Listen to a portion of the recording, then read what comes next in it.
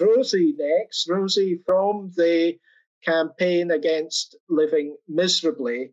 And this particular charity, CAM, it's one that BPCA is keen to support. I know that you've got a partnership with Bayer, one of our manufacturing companies, and BPCA is keen to support that partnership. So we're going to hand over to you, Rosy. Thank you very much. Great. Hi, everyone. I'm just going to share my screen. I'm just going to present.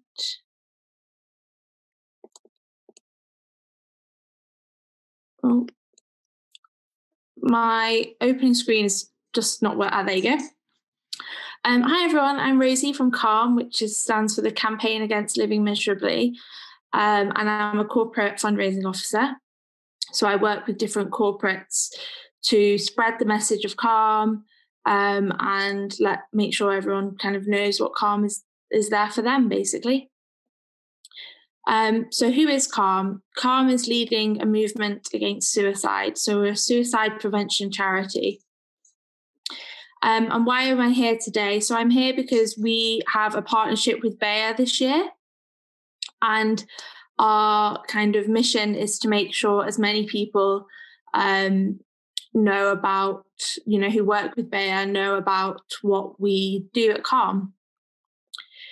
And the reason that CALM exists is because there's a huge problem in the UK and across the world, but we deal with the UK, in that around 6,500 people die by suicide every year.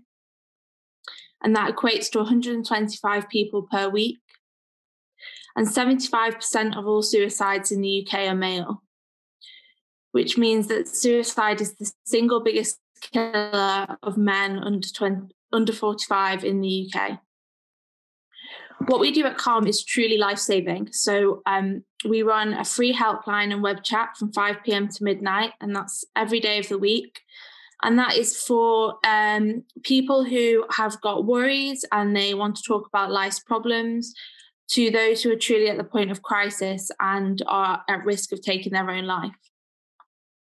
I'm just going to, there you go.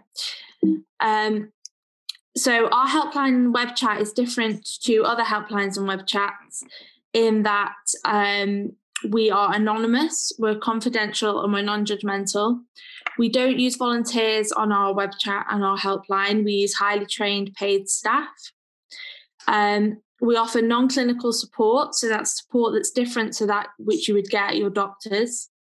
We're interventionalist, so if somebody is truly at the point of crisis and is about to take their own life, we will intervene and get blue light services to them. We're solution-focused, so unfortunately, for people who are experiencing suicidal ideation, suicide feels like a solution to their problems. And so we take that feeling of needing a solution and we offer alternative solutions. So we meet someone where they're at. We're open to everybody. So we used to be just for men when we started. And that was because we were taking an at-risk approach. So men are most at risk of suicide, and therefore we are going to support them first. But then as our resources have grown and demand for our services have grown, we have opened up to women and non-binary folks as well. So we really are there for everybody. In 2020, we answered over 144,000 calls and chats. And we directly prevented 556 suicides. So we get that number from people who, not just people who were, it doesn't include people who were considering suicide, but, had a conversation and decided it wasn't something they were going to do. This is people who are truly at the point of crisis on the phone, on the web chat, and blue light services have got to them, or they've been talked down from a situation. So that is where that number comes from. We are a campaign, so we're not just a web chat and phone line. We run two types of campaigns. So we run shocking campaigns like Project 84, which we ran in 2017. And that is, we took 84 statues and dressed them in clothes of real men who had died by suicide. Each statue represented a real man who had died by suicide. And that was because at the time, 84 men died by suicide per week. At the moment, it's 94, and that's in the UK. We put the statues on top of ITV Tower, and the intention of the campaign was to get people talking about suicide, about the issue of suicide in the UK, something that we don't talk about enough. And it was to shock people into that conversation. It was a really successful campaign. We got media coverage from around the world, and it led to the first Minister for Suicide being appointed in government. So it was a really, really successful campaign, but it is one that is quite shocking. Then we also run a campaign called the Best Man Project. And this is, again, targeted at men. And it's to encourage them to speak about their best friend in a way that usually they would reserve for their wedding day if they were their best man. So it's basically the idea is that often when somebody is experiencing suicidal ideation, they feel alone or they feel like a burden. And this is to get people talking about how valued they are in each other's lives, so that people know that they can open up to them, and they don't need to hide their feelings. So that was a really successful campaign. And then we have collective action. So this is really important at Calm. We run something called Calm Collectives, and they are for everyone. It doesn't matter your background, your age, or your ability. It's all about getting together, doing what you love, and feeling better for it. So we run cycling, running, football, and art collectives. And these are basically groups where you do something you love, and you are you're encouraged to open up about your feelings, your mental health in those spaces. They're spaces where you don't have to worry about talking about suicide. You don't have to worry about talking about your mental health. And they're really, really valuable spaces that we run for people to feel like they can open up about how they're feeling. I wanted to talk to you a little bit about the changes that we're going through at the moment with coming out of lockdown. I know that this is something that many people will be finding quite difficult. And so I wanted to give you some tips and tricks for what you could do in these situations. If you're worried about keeping yourself safe and your loved ones safe, that is completely natural and normal. What we would say in this situation is that you don't need to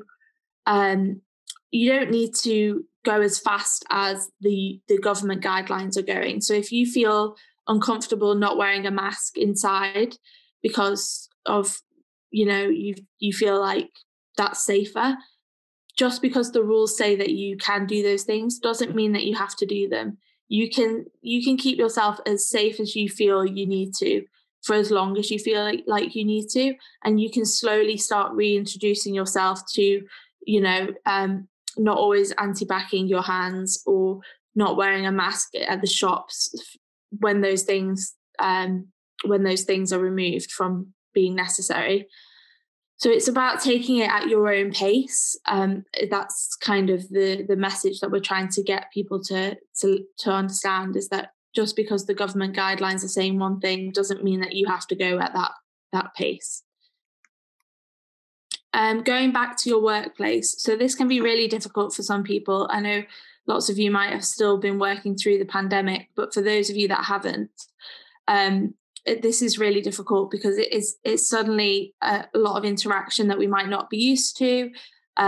It's putting ourselves in contact with people that we've not been used to. So it is difficult. We would definitely encourage talking to your manager.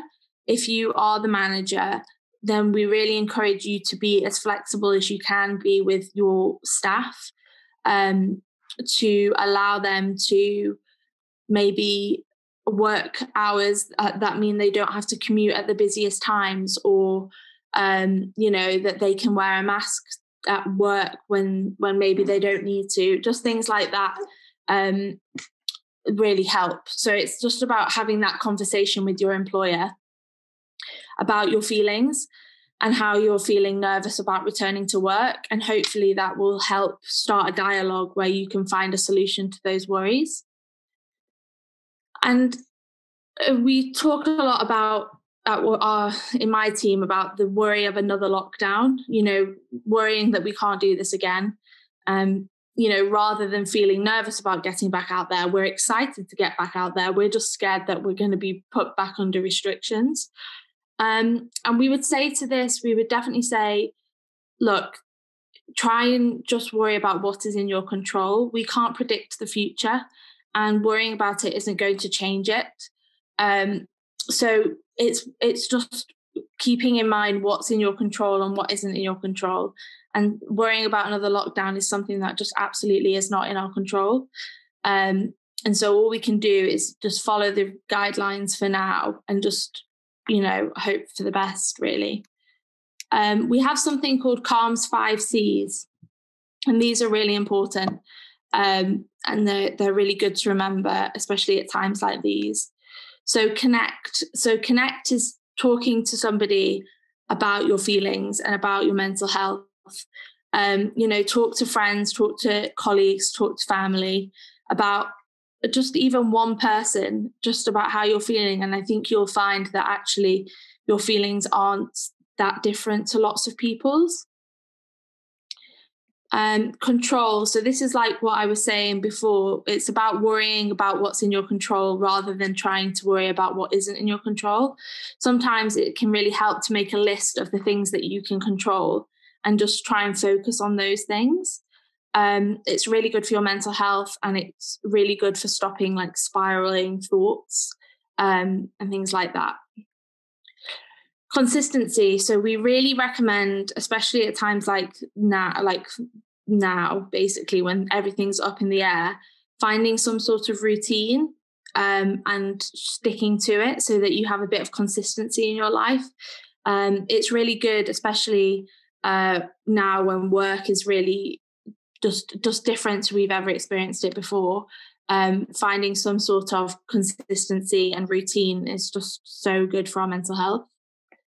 Compassion. So at Calm, we like to say, don't be a dick to yourself. And we like to say that quite a lot. And that's just because remembering that this is a really hard time, and actually, being kind to yourself is such a good thing for your mental health. And then also having a bit of compassion for others, knowing that they're going through quite a lot at the moment because these are really hard times. And so it's just about taking things a little bit easier, a little bit slower, and really having compassion for yourself and others. And then finally, one that's really important is to contact Calm. If you're feeling that you're worried about anything, or that you're at the point of crisis, there really is no problem too small or too big for Calm. You can call us on that number that's there, 0800 58 58 58, or you can go to our website where there is the web chat function. And that's if you're in a house share and you don't want people to hear you on the phone, you can use the web chat function. And it's the same people on both the helpline and the web chat. So you will get a highly trained professional at the end of both of those services. I just wanted to talk to you a little bit about how COVID has impacted Calm and what it is that we're doing during COVID.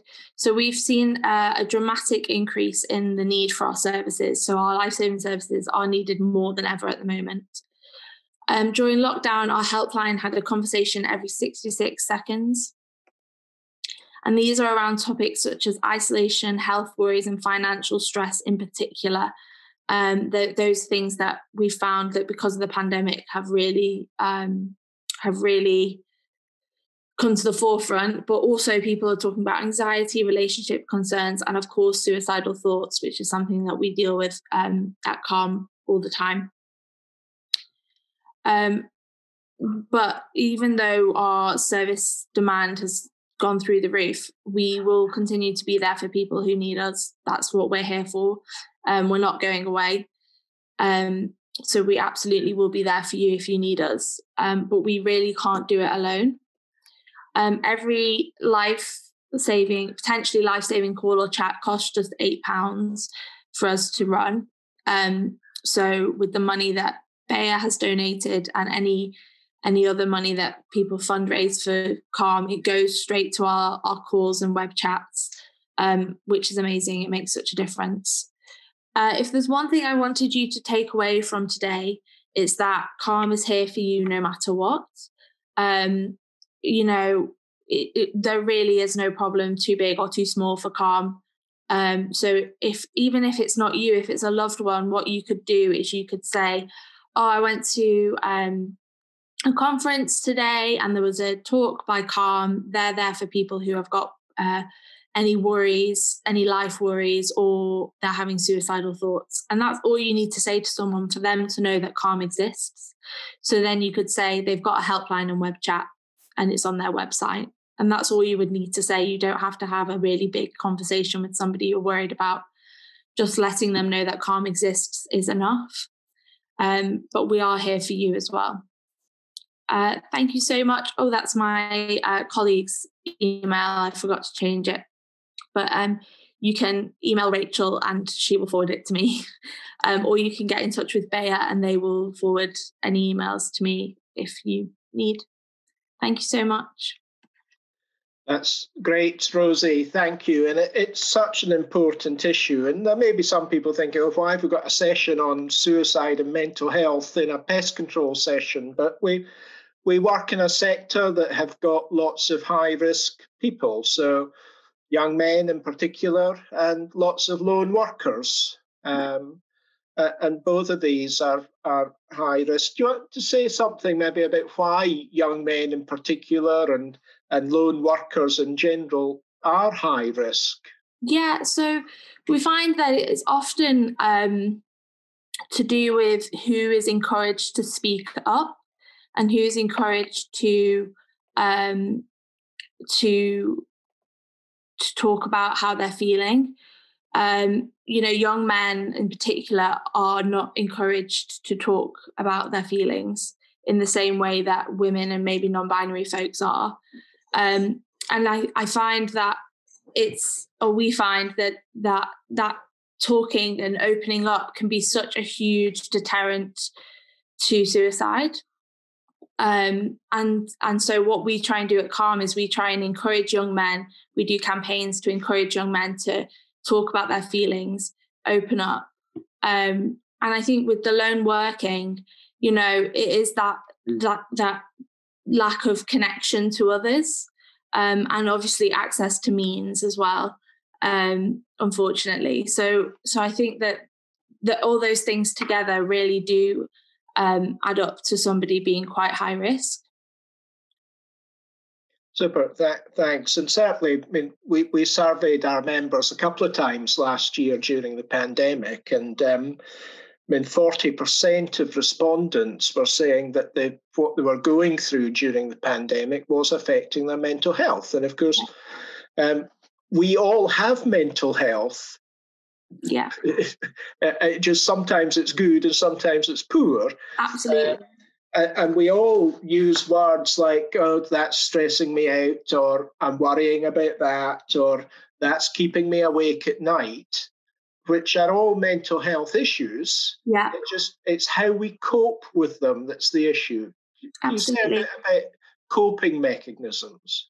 Yeah, and I'd like to just touch on what you were saying about often we say things like I'm exhausted, or I can't sleep, or we don't often, and men in particular don't say the clinical words. They're less likely to say I feel depressed. They're more likely to say I feel shit. And they're less likely to say, oh, I'm having mood swings, more like, oh, the words they use are less likely to be the clinical ones that you hear at the doctor. And so it's less likely to be associated with their mental health. And that's why at Calm, we try and we have posters that people can put in the bathrooms that say like feeling shit ? And it's because we try and make sure people know that those feelings and that language is to do with your mental health, and that when you're talking like that, you don't have to feel that way. You can, there is hope, there is a way out. And then your question was about coping mechanisms. Yeah. Well, that's why we have the things like the 5 C's, having consistency in your life is really helpful. A routine is so good to hang things off, to hang coping mechanisms off. We often do encourage people to get outside, which is really helpful. Talking to people is one of the best coping mechanisms that you can have, is to just be open, even if it's to one person, even if it's to somebody that has seen this talk today, because then that they will get it a little bit.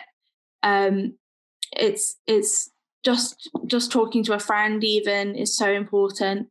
And then we do talk about writing down the things that you can control, and then just trying to keep your worries confined if you can to those things, because a lot of time worry can spiral when it's around things that you can't control and you have no control over them. So yeah, we do tend to talk about that. And then a great coping mechanism is to call calm, to have a professional to talk to when you're feeling just crap. Is a really great time to call calm. Even if you can't figure out why you feel rubbish, it's a place to go. It's where that's what we're there for. Great, thanks for that. Clearly employers have got a responsibility for the health and safety and well-being of their employees. So what can employers or line managers do to help the situation? Yeah, I think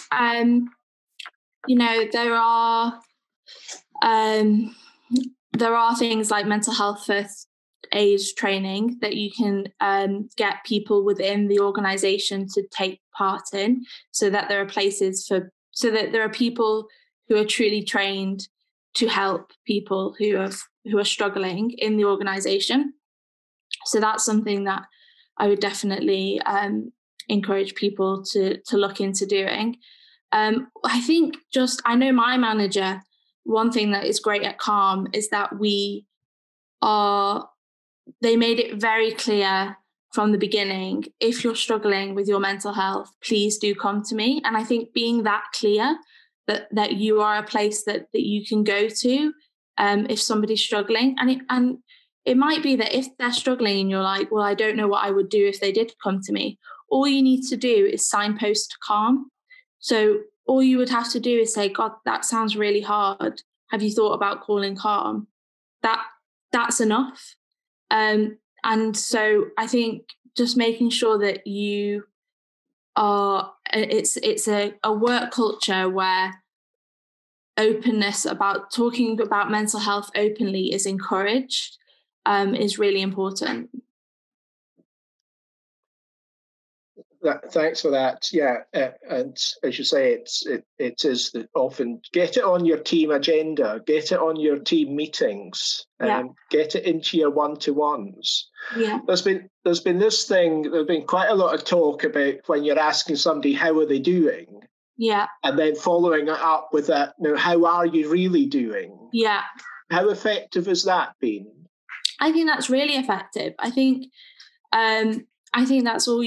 That's kind of all you can do. You can't force somebody to tell you how they're really doing, but you can say, how are you doing really? And then we often encourage something called active listening, which is, it's sometimes when you're explaining it to adults, it feels like you're teaching listening to adults, but it's that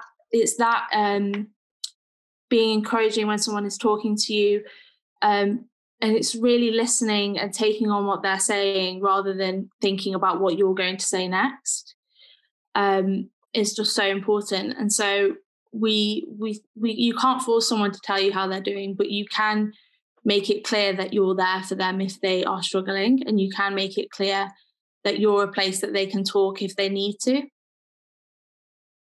And if the person, if for example an employee, you believe they have an issue or a problem, but they're not opening up to you, they're not saying that they've got a problem, they're almost in denial about it, what then?